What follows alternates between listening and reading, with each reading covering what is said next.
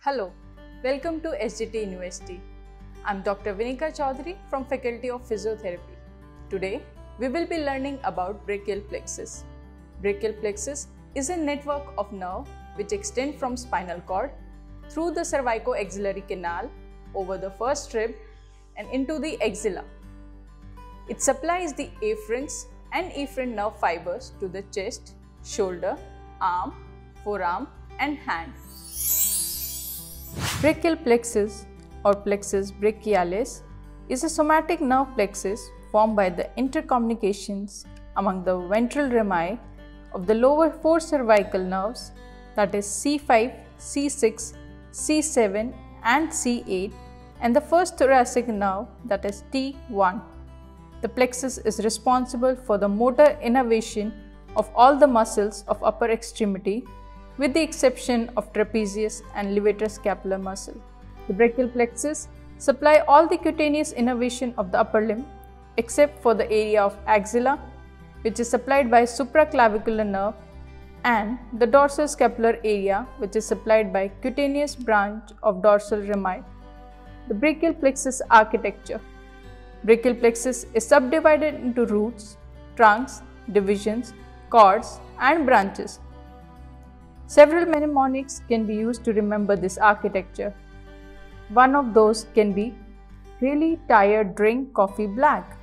Typically, the brachial plexus is composed of 5 roots, 3 trunk, 6 divisions, 3 cords and terminal branches. The ventral rami of spinal nerves C5 to T1 are referred to as roots of the plexus. In each segmental level from C5 to T1, the dorsal root and the ventral roots, they combine to form trunk of the spinal nerve, which give rise to dorsal and ventral rami. So the roots of the brachial plexus correspond to the ventral rami and not to the roots arising from the spinal cord. The spinal nerve that form the brachial plexus run in an inferior and anterior direction within the sulci formed by these structures. The branches of the roots. There are few branches which originate from the roots of the brachial plexus. The dorsal scapular nerve, which originate from C5 root, it supplies levator scapulae, the rhomboides major and the rhomboides minor muscle.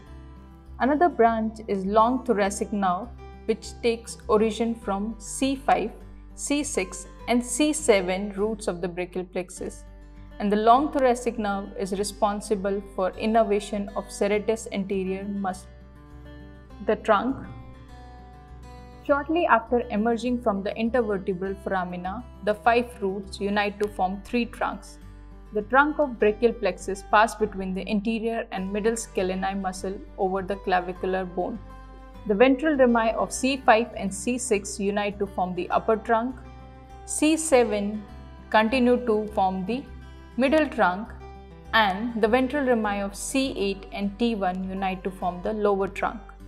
The branches from the trunk. Upper trunk give a branch called as suprascapular nerve, which supply the supraspinatus and infraspinatus muscle. Division. Each trunk split into an anterior division and a posterior division. These separate the innervation of the ventral and dorsal aspect of the upper limb. Interestingly, each trunk has 2 divisions, one anterior division, one posterior division. Have you given any thought why? So to get the answer, we have to go back to embryological development. In the cross section of developing embryo, there is a developing limb bud which have a bone in the middle and have a dorsal and ventral muscle mass. The anterior division of the brachial plexus send their axons to the ventral muscle mass, which are basically the flexors, and the posterior division of brachial plexus send its motor neurons to the dorsal muscle mass, which are extensors, and there are no branches in the division. Cords.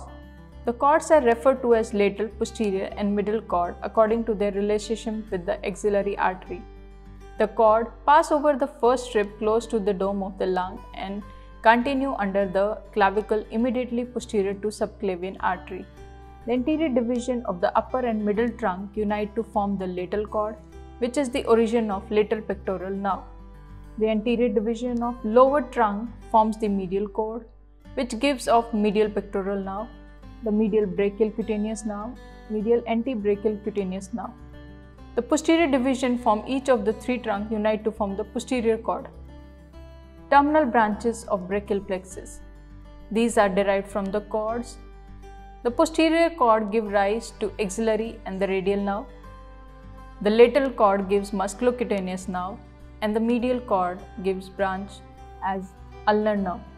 And the medial and the lateral cord together form and give rise to median nerve.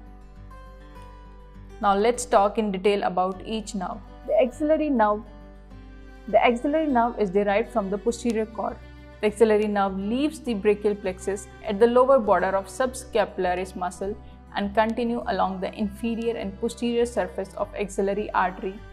The axillary nerve serve as the motor innervation to deltoid and teres minor muscle. These act at the glenohumeral joint. Sensory innervation is from the skin just below the point of the shoulder. Axillary nerve continue as the superior lateral brachial cutaneous nerve of the arm. The radial nerve. The radial nerve is derived from the posterior cord. Radial nerve continue along the posterior and inferior surface of axillary artery and innervates the extensor muscles of the elbow, wrist and fingers. Sensory innervation is from the skin on the dorsum of the hand on the radial side. Now the musculocutaneous nerve. Musculocutaneous nerve is a mixed nerve containing sensory and motor axons. The musculocutaneous nerve is derived from the lateral cord. The musculocutaneous nerve leaves the brachial plexus sheath high in the axilla at the lower border of teres major muscle and passes into the coracobrachialis muscle. It innervates the muscle in the flexor compartment of the arm and carries sensation from the lateral side of the forearm. The ulnar nerve. Ulnar nerve is derived from the medial cord.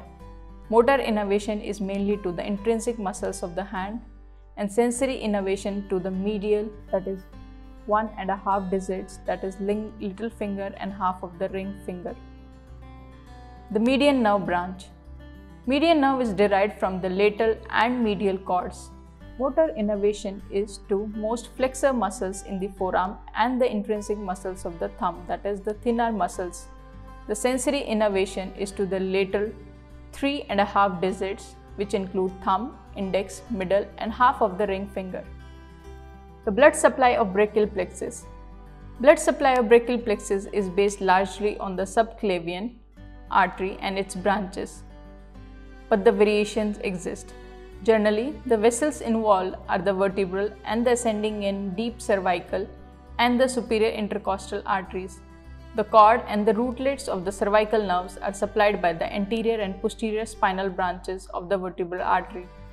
The trunk of the plexus are supplied by the muscular branches of ascending and deep cervical arteries and superior intercostals, and occasionally by the subclavian itself. Many variant forms of the brachial plexus exist, with none representing most patients. Care catalog 29 forms of brachial plexus among some 175 cadaver specimens dissected between 1895 and 1910. In the early part of the last century, one author described a total of 38 variations of the plexus.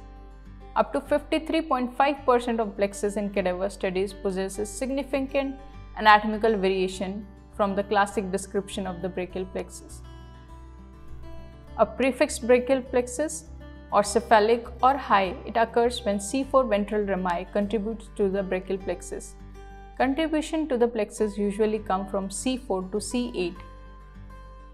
In a post-fixed brachial plexus, caudal or low, occurs. A post-fixed brachial plexus occurs when T2 ventral rami contributes to the brachial plexus. Contribution to the plexus usually come from C6 to T12. So, today we have learned about the brachial plexus and its division. In the next lecture, we will be learning about the lumbosacral plexus. Till then, keep learning, keep growing. See you next time.